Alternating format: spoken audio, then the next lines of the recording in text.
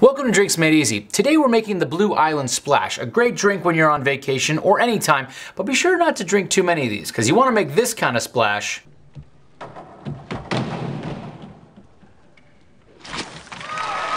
and not this kind of splash. Oh my gosh.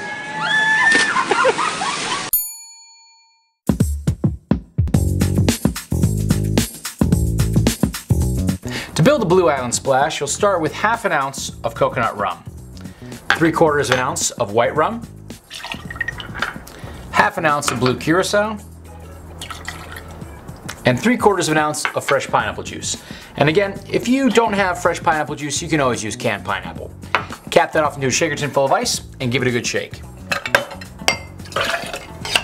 Strain into your cocktail glass.